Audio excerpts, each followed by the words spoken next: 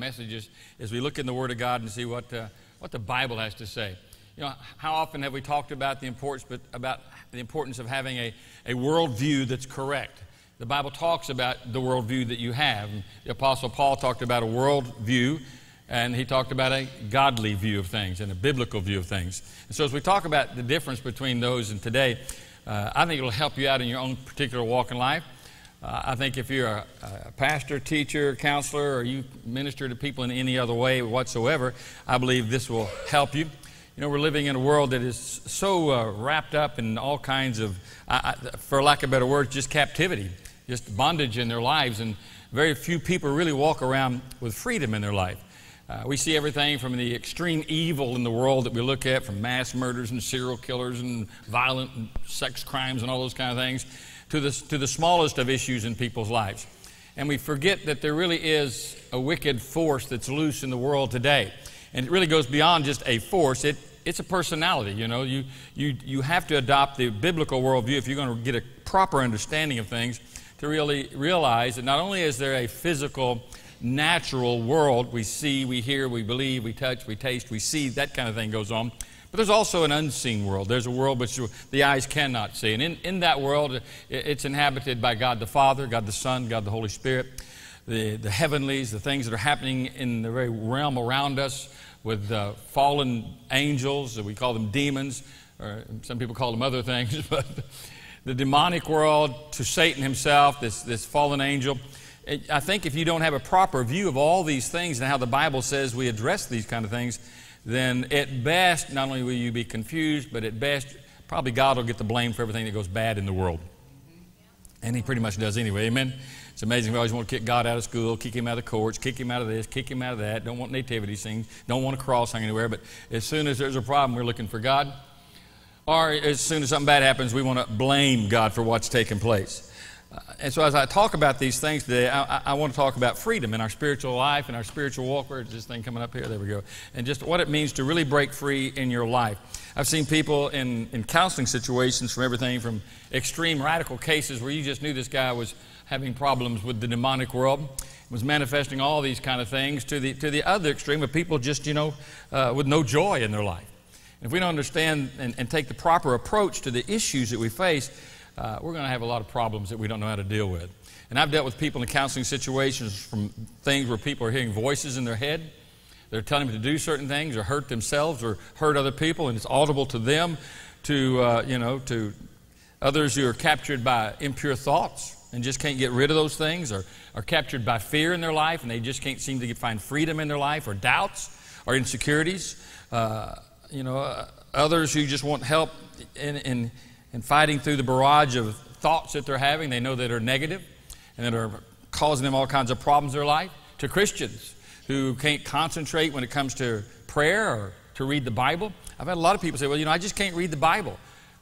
Why is that? You know, what's going on? Or I get down to pray and I just can't pray.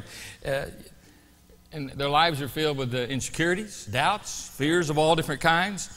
And many Christians, I believe, don't realize the source of a lot that goes on in their life, and they're living, the exact opposite of what the Bible says they could live. And the Bible talks about joy and full of glory and peace that passes understanding and, abundant life. Jesus said, I've come you have abundant life. And, you look at most Christians, and in the famous quote of Bill Stafford, they look like they've been sucking oatmeal out of Coke bottles, There's just no joy. There's no freedom in their life. Where is the joy that's full of glory in the Christian's life? I sometimes talk with people who, I know the Lord, I have Christ in my life. It's like you're looking at a blank page. There's just no personality, and that's not the norm, for the Christian life. Jesus made some pretty bold promises in Scripture, and I think that if those aren't happening in my life, I want to have enough integrity with myself to say, hey, either God's dead or something's wrong with me. Now, let me clarify real quick. God's not dead. So where does that leave us? All right. Something must be wrong with me in regard. Maybe it's my understanding of Scripture or God Himself. And then you see people who have all kinds of other bondage in their life, and sometimes it's simply a lack of discipline in their life. Sometimes they don't know how to fight in a spiritual battle, and sometimes it's deception in their life. Then those areas of bondage that but people won't refer to as bondage in their life, but they're really inside, they're in a bondage. They just can't get free. Things like we would simply call maybe it's a failure. I have this little failure. And I had it again today and yesterday and the day before and the day before and the day before. It's more than a little failure if it keeps being repeated in your life. Sometimes we just say, well, you know, it's not an addiction, just a bad habit. No difference, by the way. You know, it's the old concept of, you know, you keep doing the same thing over and over again expecting different results, you know, but those results aren't happening, then something's wrong with your way of thinking and your perception. In fact, that's also been given as the definition for insanity. Then there's those obvious big things, like we talk about alcoholism and drug addictions and porn addictions. And people, yeah, those are terrible. But then when you start talking about other things like, I'm a constant gossip. Well, that's got to be something different than those other things, doesn't it? Or I'm an habitual liar, you know. I'm always, no, Pastor, I don't lie, I exaggerate. That's a lie, all right? And you know, from adultery to immorality to lying to cheating, all these things that seem to be repetitive and keeping over and over, and people just don't seem to realize that there's a point to be broke, that those things break off your life and you become what Jesus says, free indeed. You know, the truth shall set you free. And Jesus said, when I set you free, you will be free indeed, real freedom. Now, in regard to believers, those of us who do know Christ as our Lord and Savior, there's been a point in our life where we've kind of come to the end of ourselves and our beginning with Jesus, and we're starting our life and walk with Him. There's really two areas that you look at in your Christian life that you have to attend to. One is your spiritual maturity. The Bible says that we grow in grace and in the knowledge of our Lord and Savior, Jesus Christ, right? So we're supposed to be growing. There's no point where we kind of stop and we've reached it, you know. Now, if you think you're there, you're not, all right? That's a sure sign you're not there. You just don't get there until we're in heaven, all right? There's always something in our life that we can be growing on and we can be advancing in and we become more like Christ in, and God's doing a deeper work in our lives, our homes, our marriage, every area of our life. Maturity. The second area for the Christian that we should keep our eye on is this thing we're talking about, freedom. We should be discovering freedom in our Christian walk in life regularly. And it really, I told people before, I said, you know, your life it's like a book, and there's all these pages that God deals with. When I gave my life to Jesus, we opened up to page 1. So you really hadn't even begun living till you give your life to Christ. Because God has a determined destiny for you. It goes beyond fate. God has a will, He has a purpose, He has a plan for your life. And so it's like, here's the book, I'm going to open up to page 1, and what's God saying? Today I've given my life, born again, I'm a new person in Christ Jesus. And everything's good, praise the Lord, until God begins to go to work in us. And He begins to get all the junk out, and all the garbage out, and all the trash out. And so that's page 2. You need to quit smoking. Hey! I didn't say that. It's not the Bible, it's my life. It's something the Lord said to me. You need to stop that. Stop that. You want to be free? Well, I'm free. Oh, where's that cigarette butt? Digging through the ashtray looking for a cigarette butt. That's not freedom, all right? You're not free. Where's my skull? I got to get my pocket.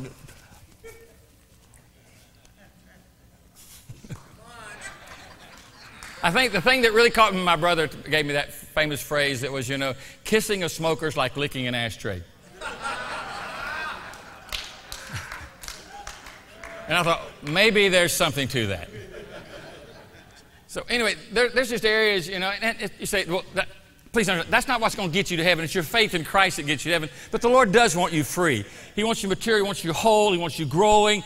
He wants you free from the things that would just bind you down or destroy your health or ruin your life. He wants you free, you know.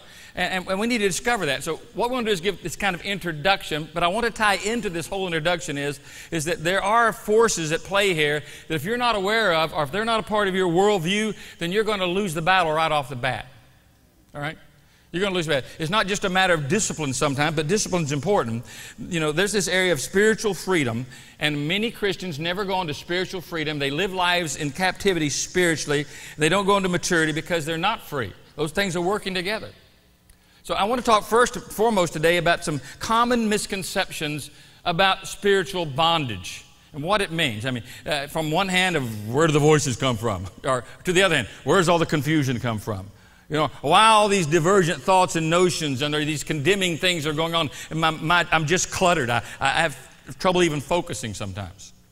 How do we deal with these things? Well, let's look at the misconceptions first. In the next few weeks, we'll look at the proper concept of what the Bible teaches us from a biblical worldview instead of an earthly worldview. So first of all is this. Here's what a lot of people believe, and it is a misconception, is that demons were active when Christ was on the earth, but their activity has subsided today. Follow me around. Christians who hold this extreme in the light of what God's Word says, and what's transpiring in the world today, you're simply not facing reality. There is an evil, and it goes beyond just a force. It deals with personalities. There is a devil that's fallen from heaven, that has been thrown out of heaven onto the earth. There are demons that transpired in his conspiracy, were also cast out of heaven, and there's literally multiplied millions. The Bible tells us in the book of Revelation, when John is caught up into the heavens, and he's giving us the description of heaven in the end times, he said, and I saw round about the throne of God 10,000s of 10,000s of 10,000s of angels. Basically, in mathematical terms, that's 10,000 to the 10,000th power to the 10,000th power. Multiplied millions upon millions and millions and millions of angels around the throne of God. Now, that's after 1/3 have already gone. There's still that many there. So there are millions and millions and millions of, we can call them demons. Some people don't like that term, but they are fallen angels, all right, that left the kingdom of heaven and have been bound to the planet, all right? And this becomes their domain ever since the fall of man. Adam's sin, ushered it. Basically, Satan have authority. Adam and Eve gave the keys up to the house, basically. And now the Bible calls even Satan, using a little g, the god of this world. But the New Testament clearly states, I mean, if you're going to read your Bible, and you think, well, I don't believe in demons or this stuff, that's all back in Jesus' time. Well, you have to understand the Scripture says, in speaking and addressing to Christians in Ephesians 6, finally be strong in the Lord, in the strength of His might. Put on the full armor of God, so that you will be able to stand firm against the schemes of the devil.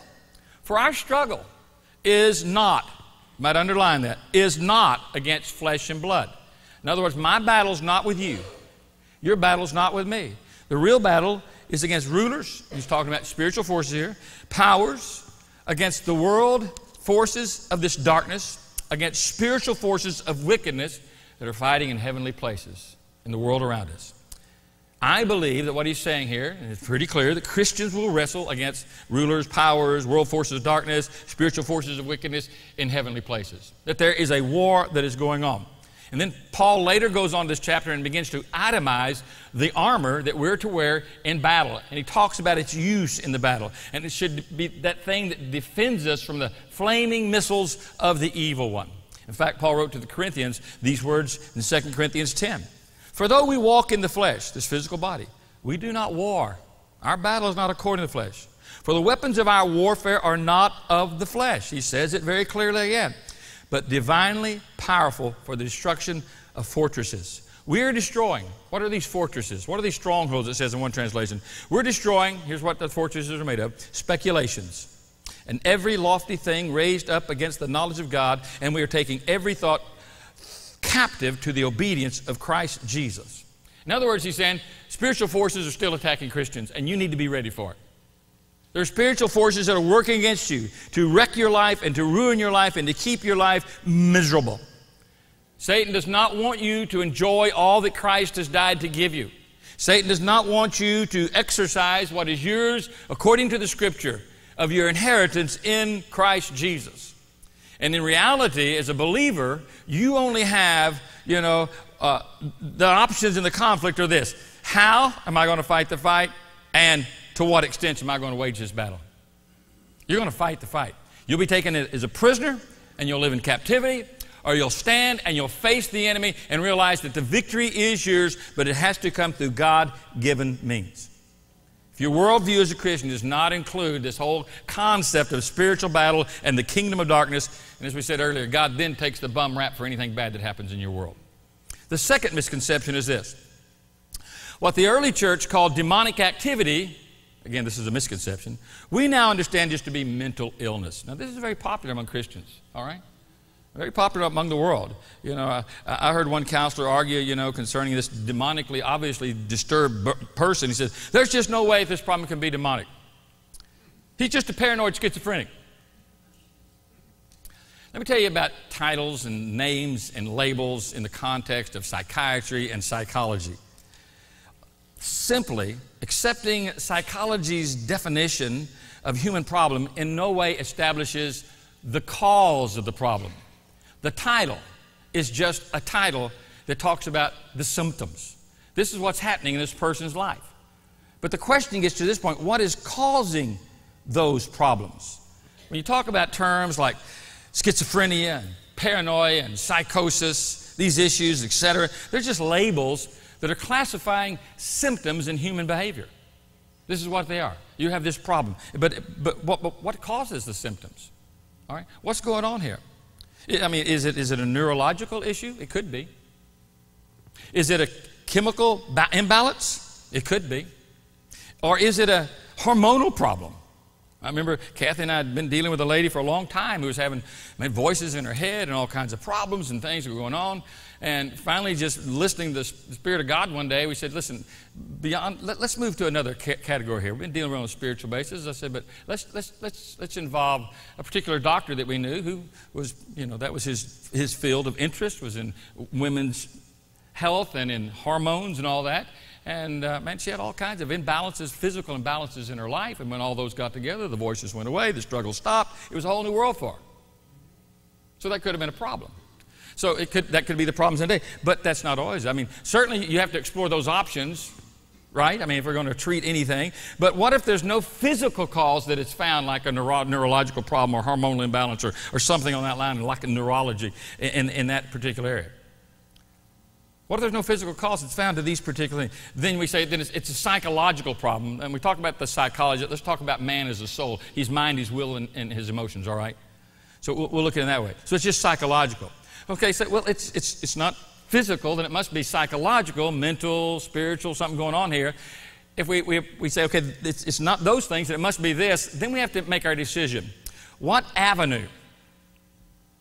What route are we going to follow? Is it going to be a biblical view of the problem, or is it going to be just a secular view of the problem? And it shouldn't surprise us that most secular psychologists today are limited to a very natural view of the world, that it doesn't include God, it doesn't include demons, it doesn't include these things that the Bible talks about, whereas a biblical view does include God in this whole arena of thought.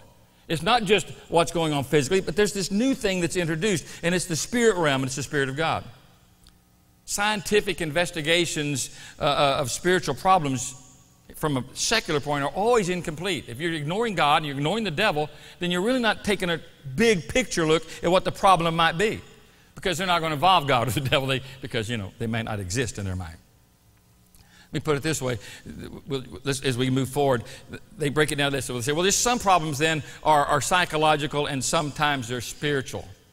And I don't agree with that. I think if you take a biblical worldview, this implies, in that misconception, implies that there's a division between the human soul and the spirit. And it doesn't exist. In fact, there's only one thing in all of the world that we live in, and the Bible addresses it, that can kind of show you or separate soul and spirit. And it's the Word of God. It says, it brings a division between joints and marrow, soul and spirit.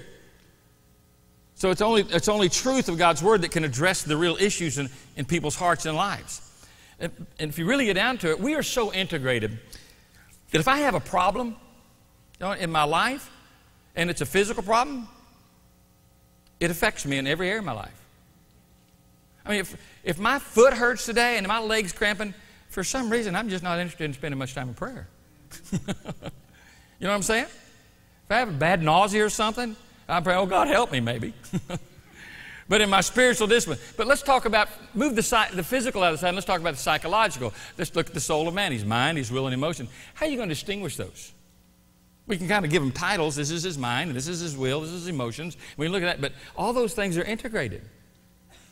So if I have a mental problem, guess what? I've usually got an emotional problem to go with it.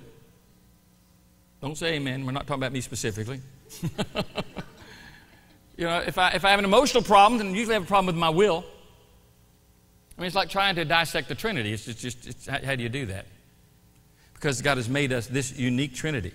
So let me say what I'm saying. It's simple. If it's a psychological problem, it's also a spiritual problem because of the uniqueness of the human. And when you get saved, something happens within this vessel called your body, where your mind and your will and your emotions are. What happens is the spirit is brought alive. Until we meet Jesus, the Bible says that we're dead spiritually. All right? When Adam sinned in the garden, he died spiritually. Jesus said, I've come that you might have life, you must be born again. He's talking about his spiritual life. The Bible tells us that the spirit of man is the candle of the Lord. In other words, our spirit is dead until we meet Jesus. We're soulishly alive, we're physically alive, we're mentally alive, we're emotionally alive, but in our spirit. So when the spirit comes alive, it lightens us. And God brings light and he brings life to us. But if we don't recognize that, then we're certainly going to miss the mark. But for the Christian, there's no time, and really even for the person who doesn't know Christ, there's no time when God's not present. All right? And there's no time for a Christian when it's safe to take off your spiritual armor. You can't take like spiritual vacations. You know, I'm going to take off my spiritual armor and go over here and be okay. You won't be okay. You're going to come under greater attack. The fourth misconception is this, and we're going to deal with all this in a greater detail, so don't let me confuse you too much. The fourth misconception is this, is that Christians aren't subject to demonic activities. Now, if the Christian is not subject to demonic activity and to the enemy, then why does the Bible tell us all these things like put on the armor, resist the devil, stand firm, you know, to be alert, to be vigilant? Well, in fact, all those warnings in the New Testament are written to Christians, not to lost people. He's saying, you put on the armor, you take up the sword, you put on the shield, you put on the helmet, you put on the breastplate, you realize you have an enemy. He walks around like a roaring lion, written to believers, seeking some believer that he may devour. So there's no point in time where I can just go on vacation spiritually. But let me ask you this question. Knowing that, how many of us really that's in our thought? Knowing that, we still think that we have that Bible verse down, but we still sometimes often tend to believe that my problems are just physical. In other words, if so-and-so would change, life would be better. You know, if my wife would behave herself, I'd be happy. All right? If my husband wasn't such a jerk, you know, things would be better. If my kids weren't, I believe in demons, they're my children. If my kids weren't demons, if they weren't like that, yeah, they're little devils. You know, then if they could just straighten out, then I could be a spiritual mother. You know, how often have you walked in, and I'm talking to people who have a little bit of spiritual sense here, I hope. You're going home and it's just absolute chaos in the house. I mean, the dog's mad at somebody, and somebody's mad at the dog, and mama's screaming, the kids are screaming, you know, the cousins are over, the neighbor. It's just chaos. And so you get in on it. You're going to kick the dog, yell at the wife, scream at the kids. And when you move into that, you're living with a worldview that's secular. But when you start realizing I'm in the armor, I'm going to walk as God wants me to walk, I'm going to live with some spiritual mindset, I'm going to start realizing that, hey, you know, my battle here is not against my wife, it's not against my kids, and not even against the poor dog. It's a spiritual battle. And maybe the best thing I could do is before I yell at anybody is just stop everybody and say, hey, everybody, I got an idea. Let's have a word of prayer. Yes. Or if you think that's going to create a bigger conflict, just go to the bedroom and pray yourself. Amen. And just say, you know, Lord, you tell me in the Bible that I belong to you. And you tell me that my family belongs to you. And you tell me this is your house and everything in the earth belongs to you. So the devil doesn't have a right to be here today. So I'm just going to stand on you, understanding what the Bible says, that I have victory and authority and power in you, and just agree with you today that the enemy's defeated and he has to get out of my house today. And yet we call ourselves spiritual, and that's the last thing that goes through our minds. Amen? But this idea that we're not subject to any kind of the enemies affecting our life, boy, man, you're just opening the door up for problems if you believe that way. The fifth is this: the demonic influence is only evident in extreme or violent behavior and gross sin. You know, it's kind of like the story in Luke 8 or in Mark 5 about the man called Legion. You know, Jesus steps out of the boat, and here's this screaming, raging demoniac. He's naked. He's cutting himself with stones. You know, people have tried to bind him with chains to help him. You know, he's running through the cemetery. Sometimes there too. Running through the cemetery, you know, screaming. And, you know, most people look at him and say, he's full of demons. Jesus said, you know, what's your name? Legion, for we are many. And then they realize who was talking, and they say, oh, Jesus. It all changes real quick. Oh, what are we to do with you? Don't throw us in the abyss. Let us go to the pigs. You see how they respond to Jesus and his power. And this is the way it is all the way through Scripture.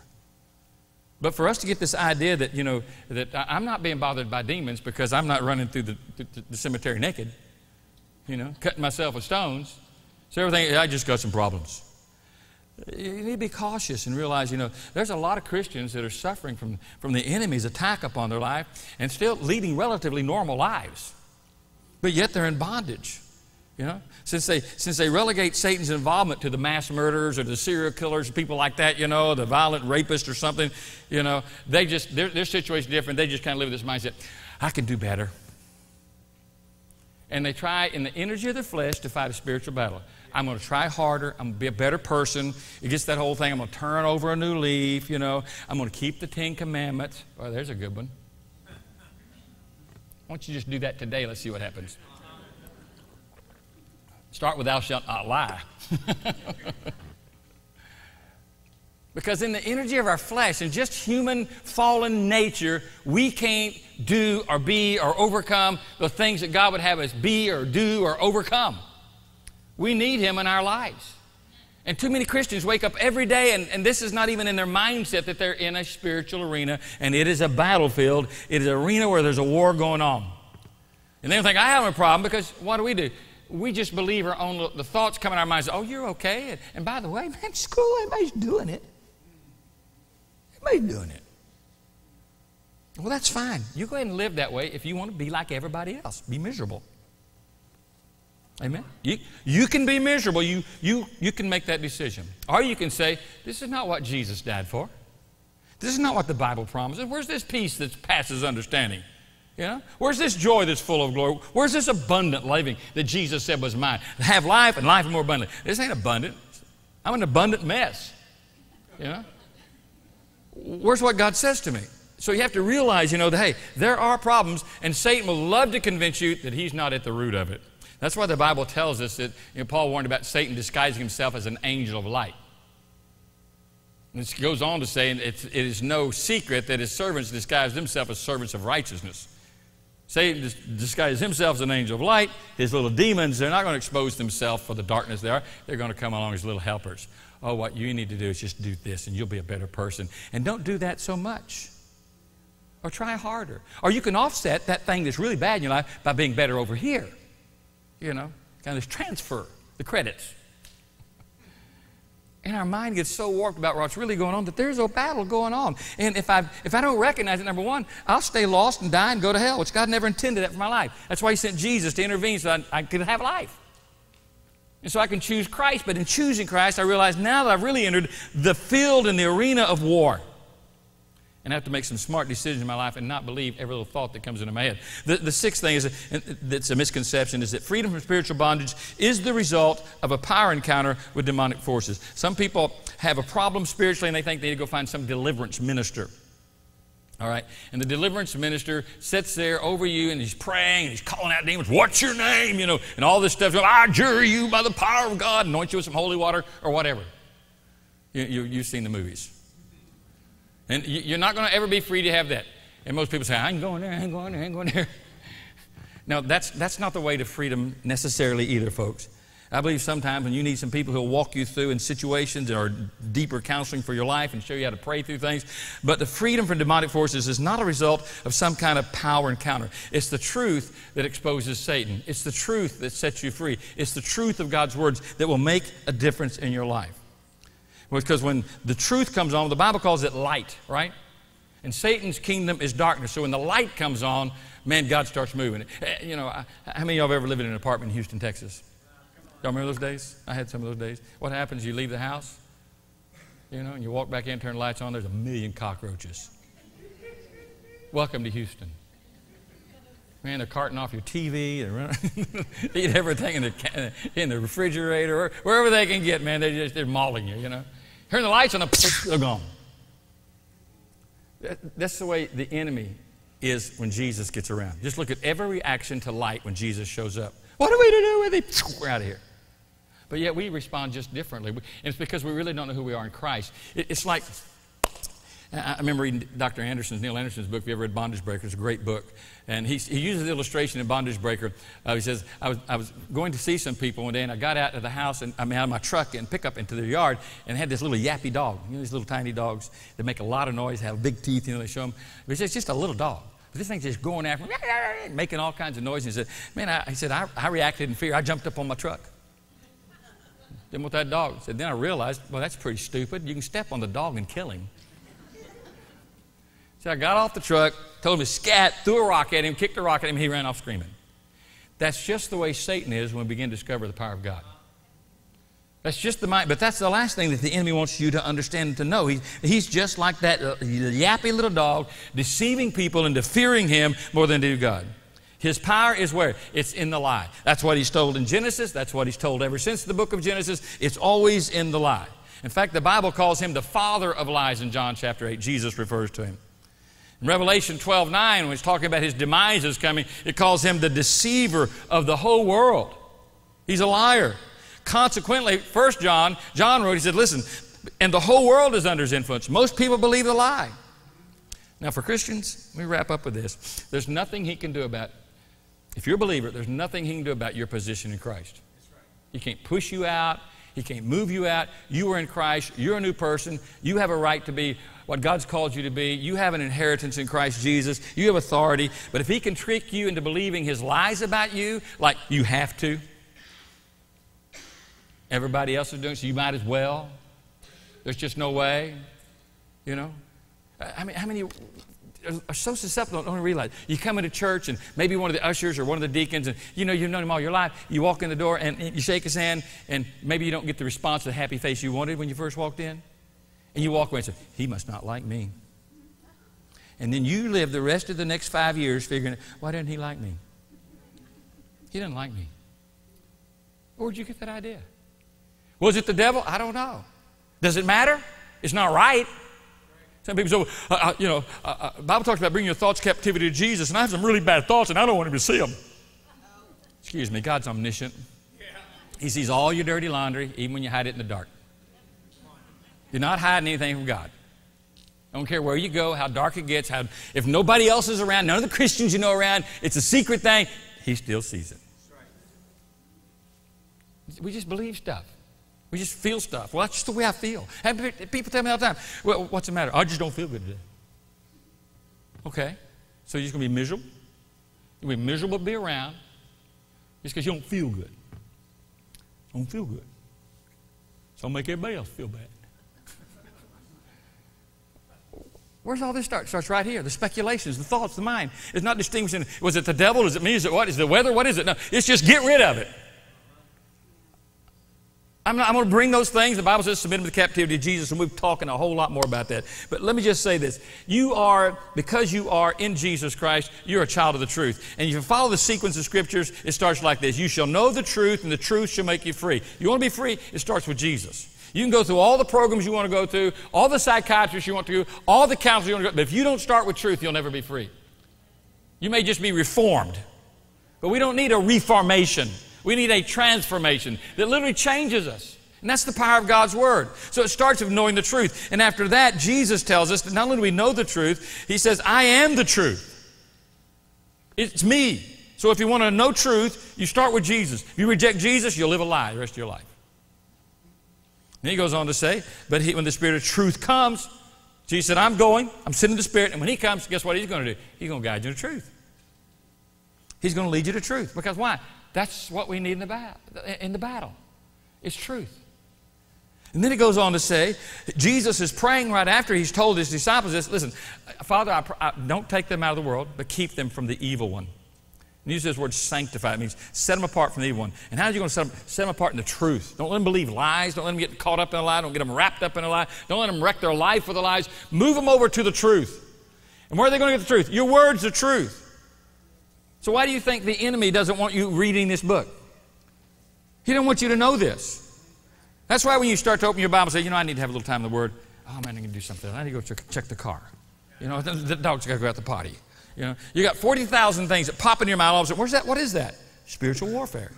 He didn't want you in the Bible. He didn't want that going on in your life. But I want you to know, you can pretend to be a really good Christian. You can put on a good facade, and everybody just thinks you're Mr. Spiritual or you're Mrs. Holy. If you're never in the Word, it's a facade.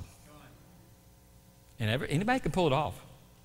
Some better than others, but still can pull it off. We need to be in the truth. That's what transforms our life. The fifth thing of this whole sequence is you stand firm. Have your loins girded about with truth. That's part of the spiritual battle. How are you going to live? You have to believe the truth. Quit believing others. Quit believing people. Quit believing things. Quit believing, the news. I mean, you want to get depressed and live in depression, just watch the news. I'd rather listen to what God says about me than what the world says about me. Finally, brethren, whatever's true, think on these things. Quit believing the lies and don't even entertain the lies. It's interesting that when God first disciplined the church, what was it over? Remember, if you read the Bible, in Acts chapter 5 or 6 where he talks about Ananias and Sapphira lying. And the whole discipline of the Holy Spirit was the fact that God exposes this lie within the church. Why? Because that is so important in the kingdom of God that the lies are dealt with and that we learn who we are in Christ. The greatest way to freedom in your spiritual life is know who you are in Christ. Know who you are in Jesus. Know what His Word says about you. Know what it says about your life. Know what it says about your family. Know what it says about your situation. And I do not believe there's anything in your life you'll have to face it. God doesn't deal with it in some way, in some format, in some principle, in His Word. But freedom is yours. This is the prayer we ought to pray as Paul prayed. I pray that the eyes of our heart be enlightened so that we may know what is the hope of His calling, what are the riches of His glory, of His inheritance in the saints. We need to know what He's given us. What's the surpassing greatness of His power? We know how powerful God made us towards us who believe. And all these are in accordance with the working of the strength of His might, which He brought about in Christ. In other words, everything you need, you find in Jesus Christ. Because He raised Him from the dead. And when He did, He seated Him at the right hand in heavenly places, far above all the rule of authority, power, and dominion. In other words, He's bigger than the devil. He's more powerful. Every name that's named is going to submit to that one of Jesus. So when you read through the scriptures, you're going to discover that one thing's really obvious. You're free in Christ. You say, well, I'm not. It's because you don't know the truth. Or you're not believing the truth. And you're not confessing the truth. And you're not standing on the truth. You've chosen to say, my way is better than the truth. Simple question. How's that working for you?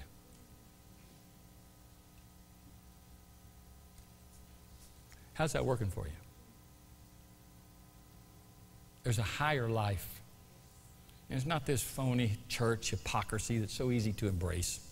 It's just being genuine, being real, letting God do something powerful in your life, setting you free, giving your heart for other people, giving your heart for Him and for His Word. Let's find out what it means to discover who we really are in the Lord Jesus Christ. Let's break free. Amen? Praise the Lord. A couple things. If you're going to be baptized this morning, you're helping me with that. You are dismissed to go get up to the room and prepare yourselves quickly. If you're slow, we'll just throw you in.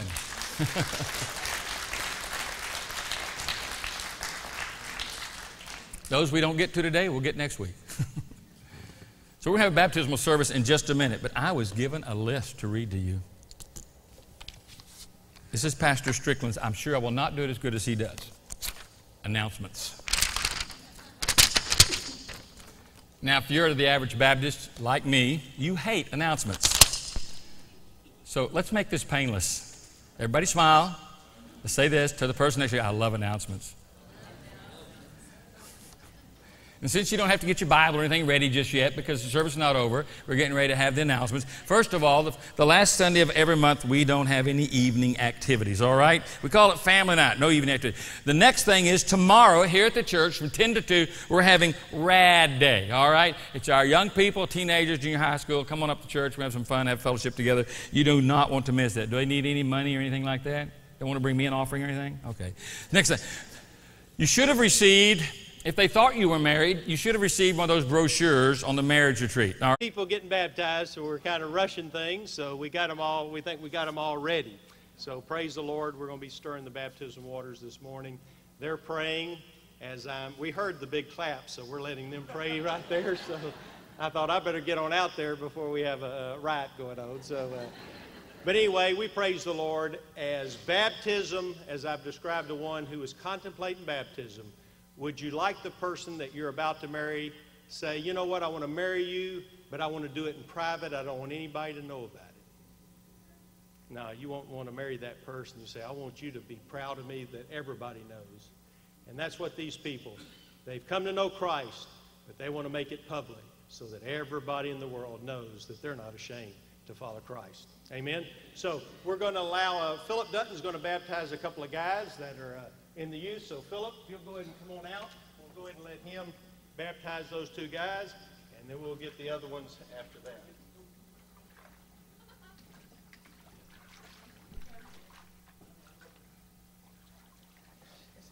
Why are you complaining? Camden, you got something you want to say? I do. 2 years ago, my family and I came to this church, and you guys are really nice. You guys are a great church family. And I started out going to Don's Bible study on Sundays because I didn't want to go with the kids and whatnot. So I guess the Lord was pushing on my dad, telling him that I had to go. So finally I did, and I met this really nice lady, Crystal, and she's what had me go to student life, and she's the one who led me to the Lord, and I got saved.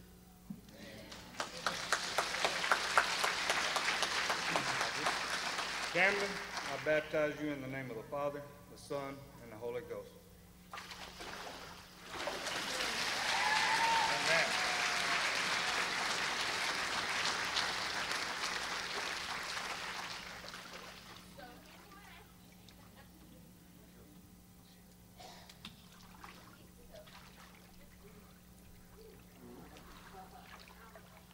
Christian, you got something you'd like to share? Yes, sir. I started coming to this church when I was 8. I only came like once, twice a year, depending on where I was with my granddad. And I just started coming to church a lot whenever I moved to Tomball. And my granddad picked me up every Sunday, every Wednesday. And I just want to thank him for being able to take me and go out of his way to bring me up here. And I just want to thank Crystal for welcoming me to the youth group. I've been truly blessed by them. They made a huge impact on my life, and and then we went to Belize, I made one of the hardest decisions I've ever made in my life. I was unsure if I was saved, and I'm happy I made that decision to be sure. Christian, I baptize you in the name of the Father, the Son, and the Holy Ghost.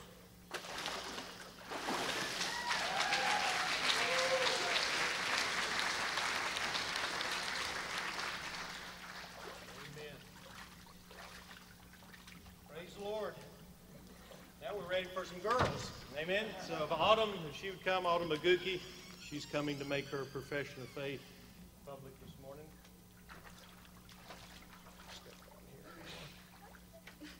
Autumn, you have a word of testimony of what Christ has done? Yeah. I got saved last October after like 2 to 3 years about being unsure if I was saved. And we went to student life camp and I talked to Crystal about it, and took me a few months with praying and trying to decide and, well, figuring out if I was saved, and God showed me that I wasn't. So I texted her and asked her if we could meet one afternoon after church, and she said yeah, and she led me to Christ. Amen. Praise the Lord. Amen.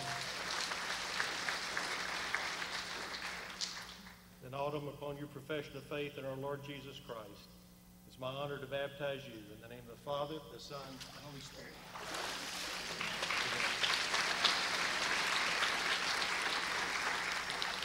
And we got Mark is coming now.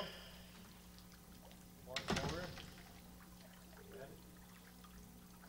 Nice and warm, eh? Come around here. Oh, oh. He almost baptized himself right there. Did a little cannonball.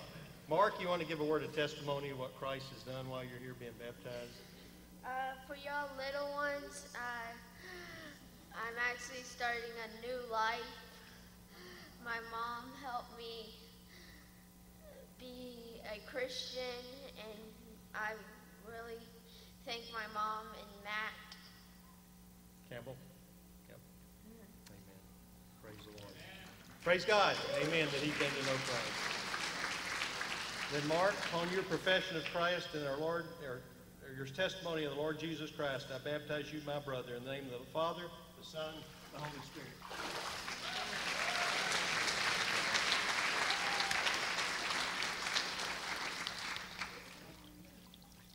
All right, then we've got Nathan Jones. He's coming to make his walk with Christ public here as a believer in Christ.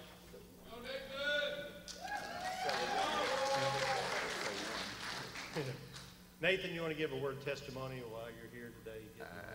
No, thank you. That's Nathan. Do you really? What? Okay. All right. Have you come? I get you. Have you prayed to receive Christ as your Lord and Savior? Yes, I have. And you're following Him with your whole heart? Yes, sir. Amen. Well, that's what matters. Would you hold your nose? I baptize you, my brother, in the name of the Father, the Son, the Holy Spirit.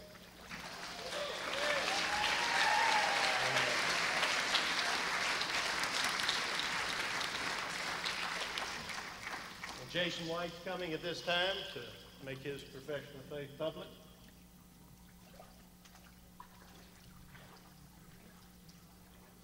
All right, Jason, you want to give a word of testimony of what Christ has done? I was saved when I was 12 years old, and I'm mighty grateful to be here. I truly feel the Lord speaks to me in this ministry. Amen. Praise the Lord. And Jason, I baptize you in the name of the Father, the Son, and the Holy Spirit.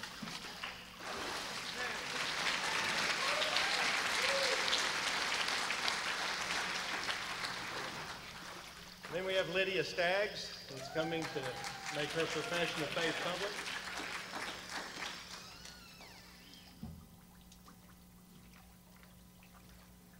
We don't have one almost baptized themselves, so we'll be careful with this. Lydia, you want to give a word of testimony of what Christ has done? Yeah. I've been waiting for this all week.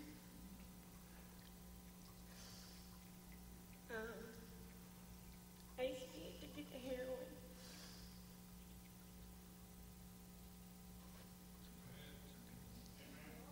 Doctors say that heroin is doctors say that that's literally the most joy that your brain can reach.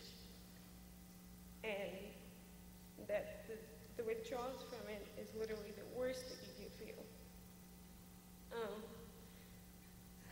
Through withdrawals, I just was like, I had hit rock bottom. I had nowhere to go but up. And so I was just like, I give it to you. I obviously can't do this by myself. So I've gotten saved many times, but this time I actually gave my life to God. Every single day, I just live and I just trust in Him for literally everything. And every single day I get a little stronger and a little happier, and there's a little more peace. And I was able to find the most joy I've ever felt through withdrawing off heroin. You're supposed to be I'm still supposed to be completely depressed and in pain right now.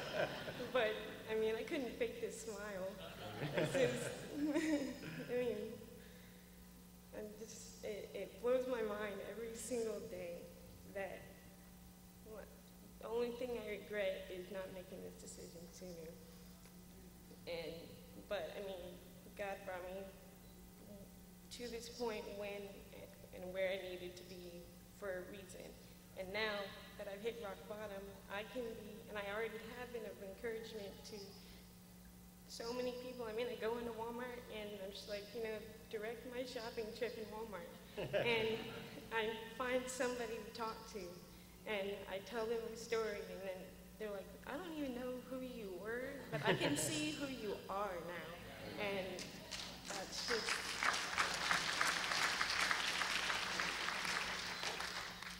I mean, they say like the fear of God. Like I only fear of living my life without Him. Again, that's just... I can never imagine I would have ever been this happy. No drug or nothing can ever do that. I was so reliant on anything but God. And doctors say I had a reason to. I had a reason to smoke weed every day and to pop whatever pills I wanted to. But I stopped treating the symptoms and started praying for healing because it's just mind-blowing. Every single day, it's joy. It's not just happiness. It's complete joy. Like, you know, when you're getting chased when you're a kid, and you're like, I can't breathe. Like that's how it is. Like, I just get overwhelmed. I can't even breathe sometimes. And man, I just thank you for saving me. I'm so thankful. Amen. Take that, devil. Amen. We're talking about the demons that the devil has fled. He's got no victory. And Lydia's been part of our family, and it's a pleasure to see you here. And we're just so joyful for you today. So, Lydia, upon your profession of faith in our Lord Jesus Christ, I baptize you, my little sister, in the name of the Father, the Son, the Holy Spirit.